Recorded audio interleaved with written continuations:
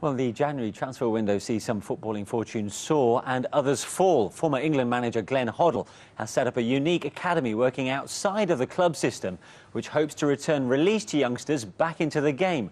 Ollie Foster has this special report. At the age of 9, got scouted, playing with my mates. Signed my first contract with Chelsea at 10. When I was in the reserves, obviously a lot of foreign young talent was coming in, and players in the first team weren't even getting a chance. But they're not getting a chance, and what does that show for us, you know? February time, March, they said we don't see you in our plans for next season. From Chelsea to the likes of Yeovil or Scunthorpe, got the same feedback near enough everywhere I went. Told I wasn't big enough, so when Glenn turned around and said he's got faith in me and believes in my ability, it was a massive lift. These are the rejects, spat out of the game, surplus to requirements at Manchester United, Chelsea, Spurs and Villa, amongst others. This is their second, possibly final chance. Simmonds, there we go. There you go, son. After coming through a trial last year, this is the first class of the Glenn Hoddle Academy. 25 of them, all given a fresh start. Room and board and €100 a week in a luxury resort and a new set of mates. I'll show you my and Dave's room.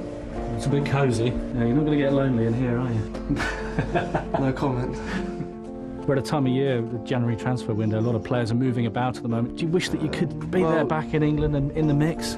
Although it is the January window and you are seeing other players move about, it does make you think, well, I want to move. But we will get a chance over the year. There's no window involved with us. We're good players and we're definitely good enough to be playing in the Football League, and we should be playing. Get the head up, Paul! Once you've said turn!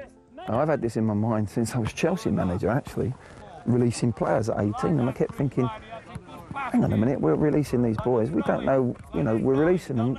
I wonder, a bit more time, a bit more coaching. And let's face it, in England, in this type of climate back in, what is it, minus 7, I think, today, you can't train like this. And you don't train like this because you've got matches on a Tuesday and a Saturday, too many games. Where's their development time? We don't do that in football. And if anyone says we do and we have the time to do it, they're lying.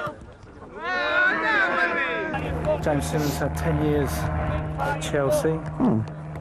They didn't think that they were good enough, so what makes... do you just think they've made a big mistake here with these players? No, it's not about making... I don't think it's about proving anyone wrong. I think people mature after 18, 19, 20, I really do.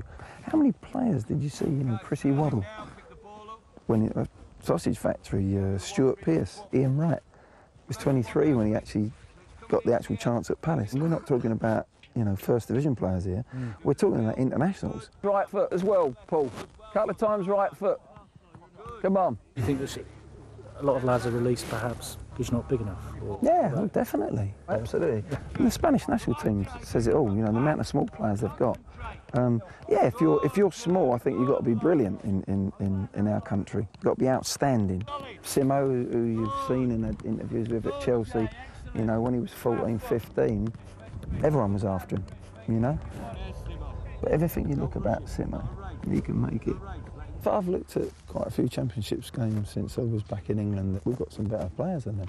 The likes of yourself and quite a few of the other boys. I'm very confident in saying, look, you know, have a look at this lad. It's a simple business model. Find a club that wants to buy them and take a cut of any future transfer fee. The academy costs £2 million a year to run, and it's not a charity. Private backers are funding Hoddle's dream. The reality is that they need to make a return. For it to work for any length of time rather than maybe a couple of years, we do need to make it work on a financial level. Now that means these players that go back into football, they'd go back at a certain level, but obviously we'd have to be hooked onto how many games they play and how they progress as players. Now, you know, I'm not saying that we can get them straight back into La Liga or although there is a couple of La Liga sides monitoring a few of our players, or straight into the Premiership. Maybe the Championship, I think so, definitely. You know, probably out of 20, 25 lads that we got, so, you know, there's a good 4, 5, 6 players I think will go at a very good level. And the rest, there's quite a few also we'll find teams for. I really do believe that.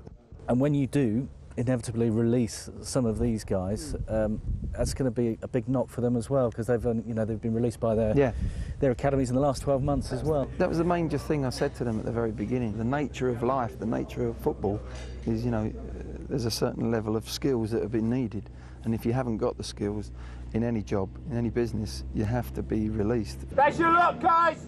In the club! This is a big project for me, and I'm absolutely passionate about it. I was happy being a manager, and if I manage in the future, I would be, but I've turned down probably 9, 10 jobs, opportunities, international football, club football. But this is changing people's lives. If we can get a few of these lads back, or more than a few, we've changed their whole complete life. I just think you've got to really, sometimes, as a sportsman, you've got to be an actor.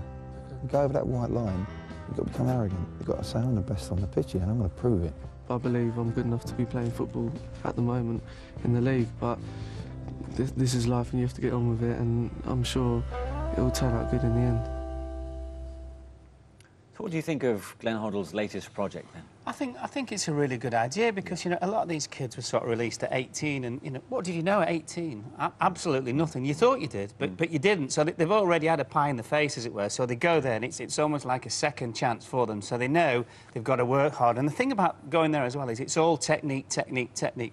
I think there'll be quite a few get picked up. And as Glenn Hoddle rightly says, we're not looking for them to go into the Premier League or even La Liga, although maybe the odd one or two will. Championship. If they can go from there to be in professional football, that's what it's all about. It's a great opportunity, isn't it, for those kids? And if you can just get one out of there that goes on and progresses, then it's been a good decision. OK.